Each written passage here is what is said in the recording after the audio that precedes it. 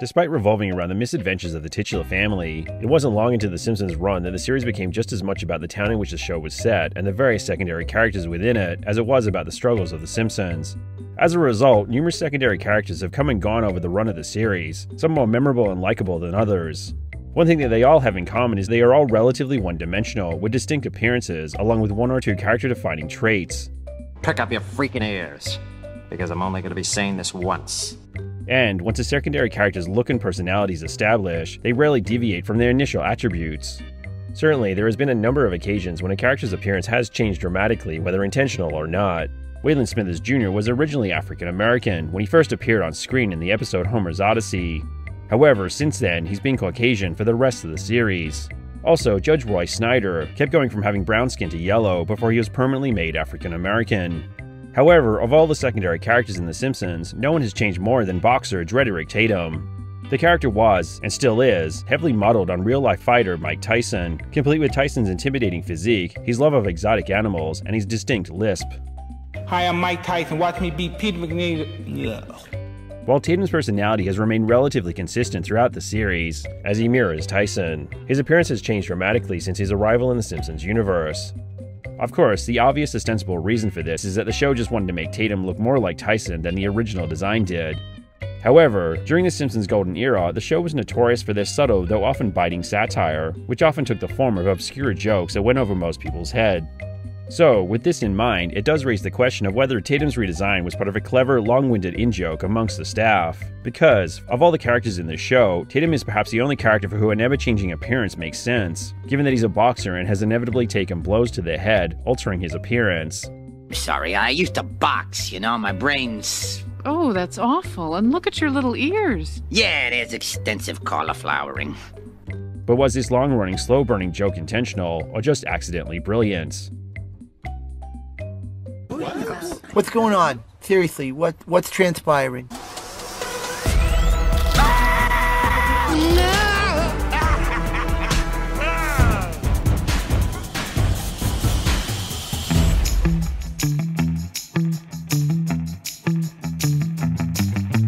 Tatum first appeared in the 13th episode of the second season, Homer vs. Lisa and the Eighth Commandment, which first aired in February 1991. In the episode, Homer gets illegal cable and plans a party to watch one of Tatum's fights, about to knock the other guy out, which Tatum ultimately wins, making him world champion. In Tatum's first incarnation, although it's obvious that he's a parody of Tyson, with his backstory and lisp, he didn't really look that much like the real-life boxer.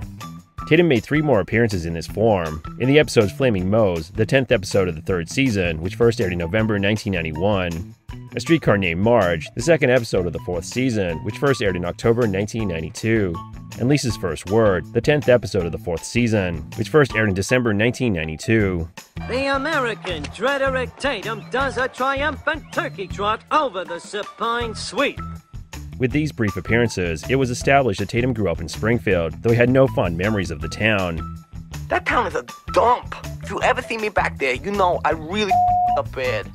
Additionally, it's also established that he spent time in prison for aggravated assault and manslaughter, an allusion to Tyson's real-life crimes. After his appearance in Lisa's First Word, Tatum then disappeared from the Simpsons universe for a number of years, before re-emerging in the 3rd episode of the 8th season, The Homer They Fall, complete with a distinctly different appearance, when he takes on Homer in the ring.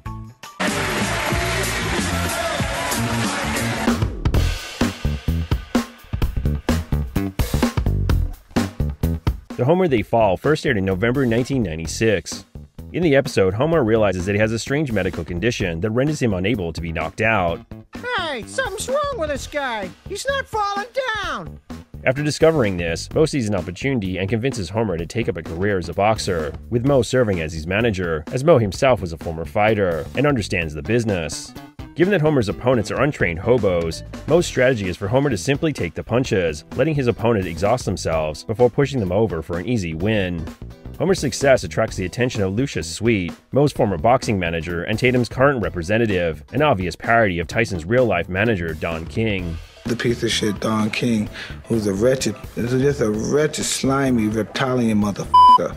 Sweet tells Moe that Tatum needs a comeback fight and that Homer would be the perfect opponent, because Sweet wanted the match to last at least 3 rounds, a reference to the fact that many of Tyson's real-life fights would be hyped for weeks, only for the match to last a matter of just seconds. Tyson with a left hook, right up, but down goes McNeely again. Moe knows that Tatum is far too strong and fit for Homer to tire out, but he nevertheless agrees to the matchup.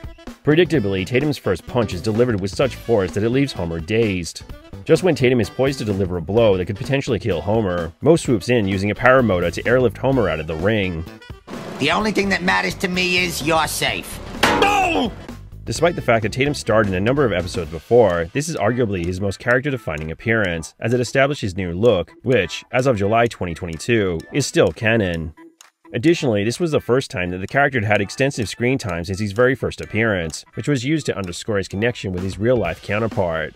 The episode was written by Jonathan Collier, who had previously written two of the greatest episodes of The Simpsons, the 7th episode of the 6th season, Bart's Girlfriend, when Bart falls for Reverend Lovejoy's daughter, and Raging Abe Simpson and his grumbling grandson in The Curse of the Flying Hellfish, the 22nd episode of the 7th season, when Grandpa Simpson recounts his experience during World War II.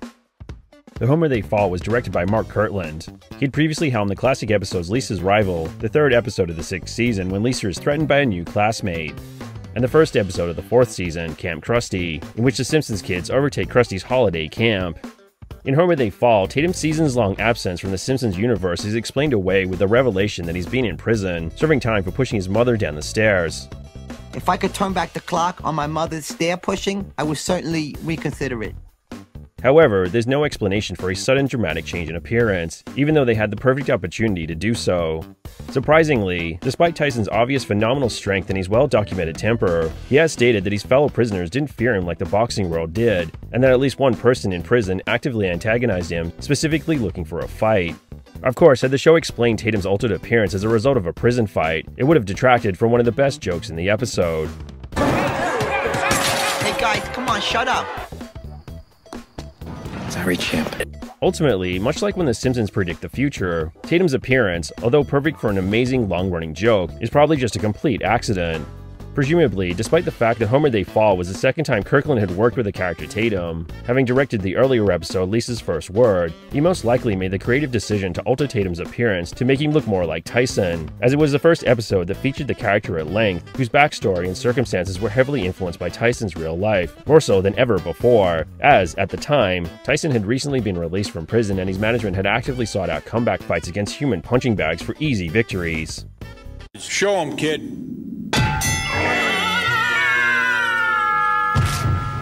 Oh boy.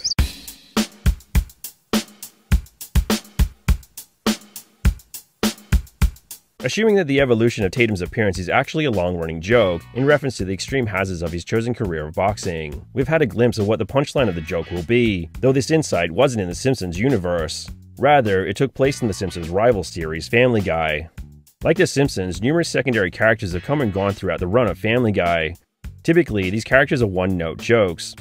Patty Tanager, the caddy manager. Yeah, it rhymes. Big whoop. Wanna fight about it? One such character is Floyd Weatherton, a horribly disfigured former professional boxer who's known to make long-winded, nonsensical statements. You have to be yourself, or at least within the confines. He first appeared in the 5th episode of the 9th season, Baby You Knock Me Out, which first aired in November 2010. In the episode, Lois becomes a boxer and Weatherton serves as a commentator for one of her matches. The character is quickly established as a one-note joke, but it's a joke that was strong enough to justify multiple callbacks. Gesundheit. The character is speculated to be based on real-life boxer Floyd Mayweather, given the similarities in their names and Weatherton's affluence, in addition to his eccentricities. However, the character could just as easily be based on Tyson, and, maybe, at some point in the future, Weatherton and Tatum may also share some strikingly similar physical characteristics. You know, I really up bad. We'll be checking in with you throughout the night, Floyd, and happy 23rd birthday. You're welcome.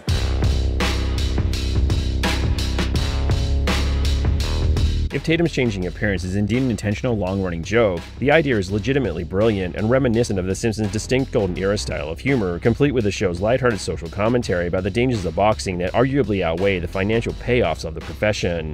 Realistically, though, Tatum's change in appearance was most likely just a creative choice that everyone, from the show's staff to longtime fans, just went with. Still, it's at least fun to think that it's all part of an elaborate, long-winded joke that is yet to reach its obvious conclusion, because all the necessary pieces are there to make the joke land. Tatum is the only character whose appearance has changed dramatically over the course of the series, to the point that he's unrecognizable from his original incarnation, something that was intentional and not simply a mistake during the animation process. Additionally, he's the only character whose appearance can be explained away with a simple yet highly plausible explanation. Tatum is reeling from the champ's exquisite haymaker!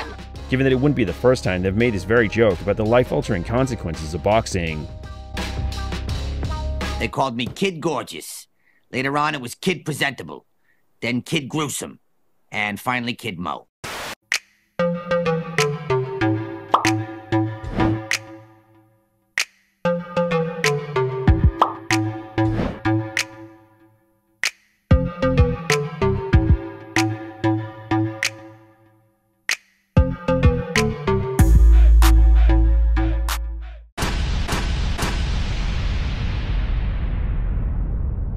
Seriously, what's transpiring?